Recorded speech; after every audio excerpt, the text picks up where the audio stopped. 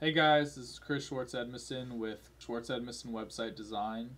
I wanted to create this tutorial today to go over split layouts in Squarespace. I saw this question posted in the Custom CSS resource group, so I want to take a moment to answer it because I think I have the best solution out of all of the solutions that I've seen presented.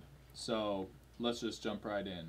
The first thing we have to do is add a section specifically for the split layout design.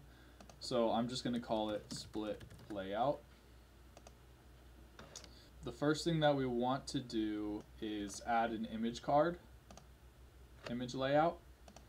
Go ahead and add your image and add your title and add your copy.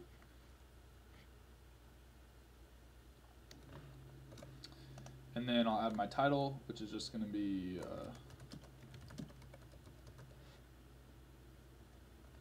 cool. Since I'm using my fictional web or bridge repair company, there's gonna be a lot of bridge theme stuff going on. I'll just CC our process. Okay. And Squarespace drops in a default like text block, so you just want to delete that because the only block that you want to have in this section is the image card block. So go ahead and save that. I'm going to drag it above my Index CTA because I think that'll look better for my design. I want people to see this split layout and then have the call to action at the bottom of the page. That's just better UX design. Okay, so how do we actually make this full width? We're going to have to add Custom CSS, so go to Design, Custom CSS. And the first thing that we want to do is target our split layout section. So every time you name a new index section, it creates a section ID called whatever you named the section. So for example, I named mine split layout, so it creates a section ID of split layout. So what we're going to do is we're going to target that, open up some curly brackets, and within that we're going to want to target the index page content class because that's what gives index pages their padding. So you can see when I hover over index page content here that all of that green lights up, and that's the padding being created on the index page. So all we have to do is target that class by putting a dot and then capital index dash page dash content. And now we're going to open up some more curly brackets, and we're going to want to set the padding to 0 pixels. Cool. So now that looks pretty good. It's now jumping. Oh, it's not even taking up the full width of the browser. And so one thing we have to do is add a max width of 100%. And now we should see it jump to, yep, cool. So now it's spanning the full width of the browser. Sometimes within the theme settings, the theme will set a limit on how wide the index page sections can go. So if you, just by setting that max width to 100%, we were able to override that setting. Okay, so now within the index page content, you can see that it's spanning the full width of the section, but if I go to inspect elements, it's not spanning the full height of the section because the image block itself has a little bit of padding at the bottom. You can see it, the little green line when I hover over the image block. So we just have to get rid of that. So all we're going to do is go .sqs block, and we're going to open up more curly brackets, and we're going to say padding 0. So now that gets rid of all the padding on the image block. So now we're spanning the full width and the full height of the section. You may be thinking, awesome, we're good to go, we're done.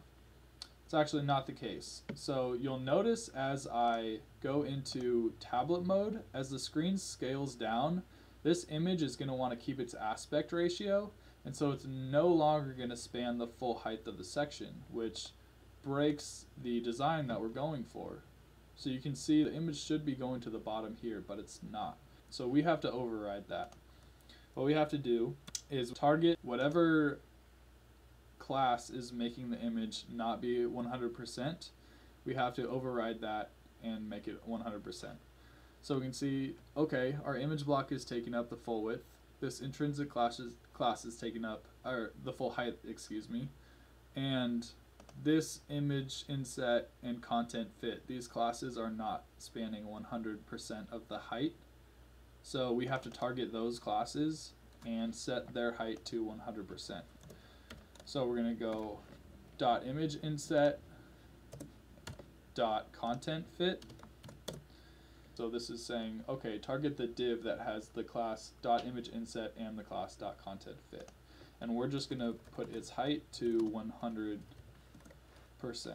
So now you can see the dark gray jump down. So you can see it's trying to take up the full height, but the image itself is still maintaining that aspect ratio.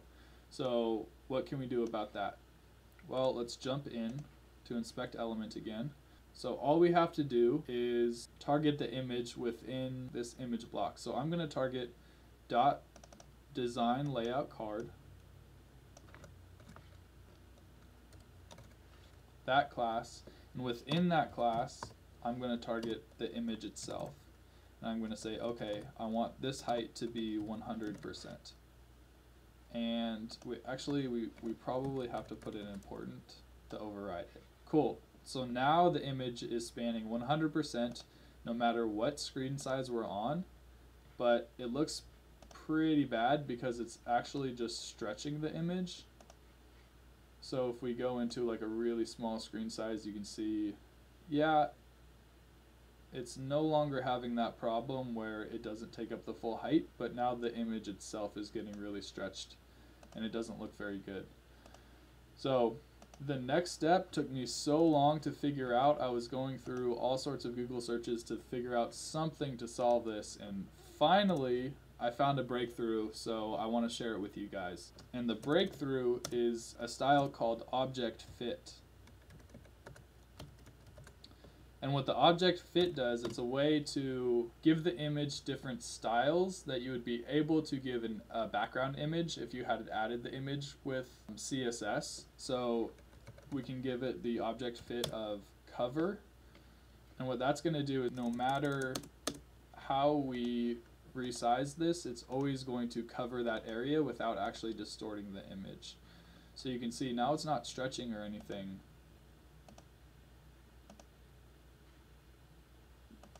So I have found that that's the best way to do this split style layout. There is another way using Flexbox where you can actually get index sections next to each other, and I'll probably make a tutorial about that too, because that's handy for doing more advanced designs outside of just like title, description, and call to action button. So I will make a tutorial about that, but for now this should help most of you guys. One other thing, there's a vendor prefix that you have to add. It's just O object fit, so that this shows up on Safari and Opera. So just a best practice to add that O object fit. I'll probably throw up a blog post with the code in it so you guys can just create your split layout, open some curly brackets, and then just paste this code in there, and it should work for you guys every time. Alright, thanks.